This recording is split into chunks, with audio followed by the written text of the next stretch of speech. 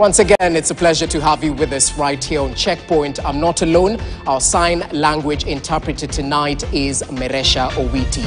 Let's begin with the latest from Nyanza, where ODM party leader Raila Odinga has for the past 1 week camped in Nyanza on what has been seen as a way to reclaim his power in the region.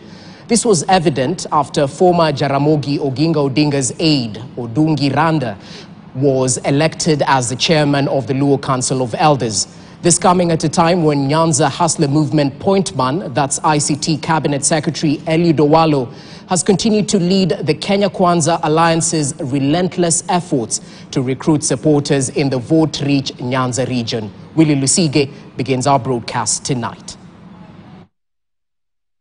Since after the aftermath of the 2022 presidential election, UDA party officials, members and Kenya Kwanza allies led by ICT CS Eliud Owalo have been making forays into ODM leader Raila Odinga's political backyard, seeking to recruit members with goodies from the government and heaven promises. We have got instructions to support all parts of the country.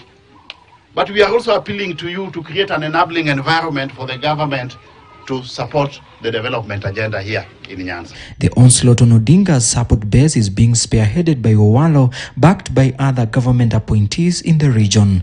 The leaders have been hosting grassroots groups such as those of teachers, elders and religious leaders, a move that seems to have been a wake-up call to Odinga.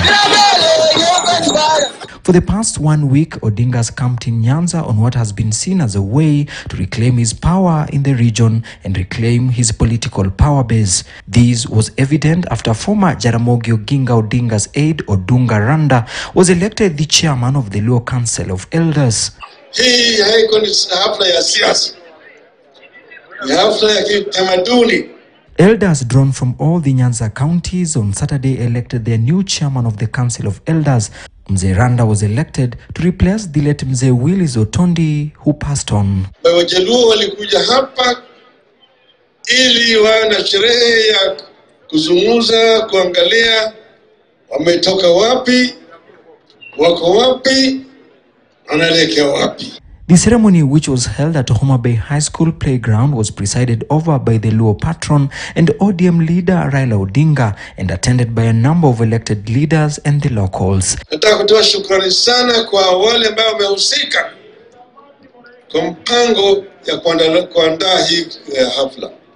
As the main function of the Council of Elders is to help bring the community together and at times make key decisions, in his acceptance speech, Randa called for the unity among the Luo community, stating that it was their source of strength. Nilifurahi sana.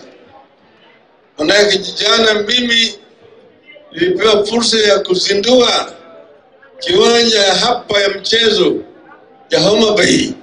Hiyo kiwanja imetajwa jina ya Raila Odinga Stadium. Jaramogi Oginga Odinga was the first chairman of the council before he stepped down to join the murky waters of politics in 1957. Willie Lusige, KTN News, Nairobi.